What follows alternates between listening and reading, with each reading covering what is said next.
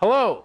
Today I'm going to talk to you about the marshmallow experiment by Walter Mischel.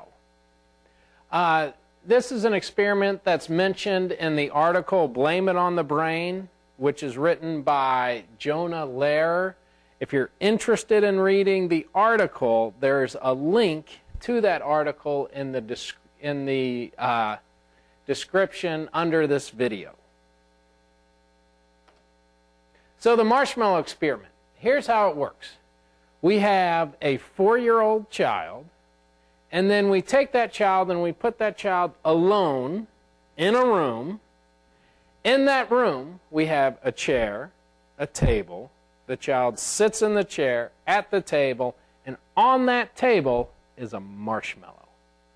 The instruction for the child is, you can eat the marshmallow now, but if you wait for 20 minutes and don't eat the marshmallow for 20 minutes, we will give you another marshmallow. So you can have one marshmallow now or wait 20 minutes, and then you can have a total of 2 marshmallows. What the researchers were looking at was this idea of delayed gratification, which is this ability to wait or to postpone a reward for a bigger reward later. So the results of the experiment, not surprisingly, is that most of the 4-year-old children ate the marshmallow.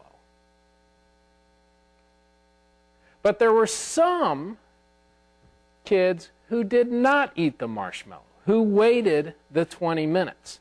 These are what we would call high delayers. So they delayed gratification for the 20 minutes.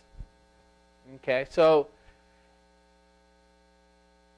what the experiment did was it followed these students. It identified the high delayers, those who could wait the 20 minutes, and the ones who ate the marshmallow right away, and followed those students for a long time, for 10 years, 20 years, 30 years, checked up on these individuals periodically.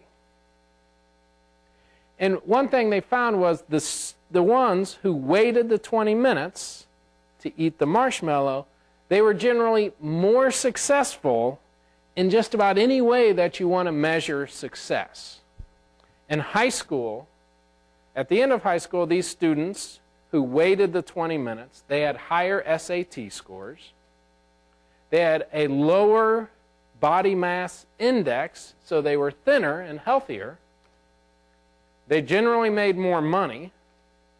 They reported having more friends and healthier relationships, and along with that, there were fewer divorces on average, among the group of people who waited to eat the marshmallow compared to those who ate it right away. And this is years and years later.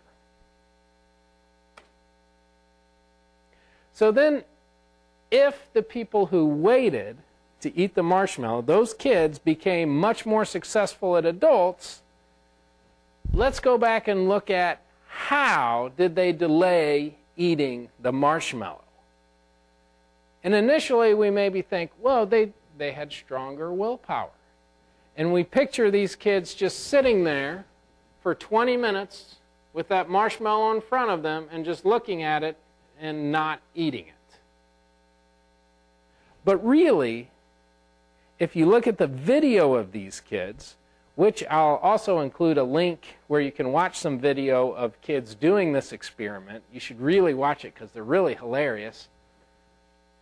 The kids, it wasn't necessarily that they had stronger willpower. You didn't see kids just sitting there not eating the marshmallow.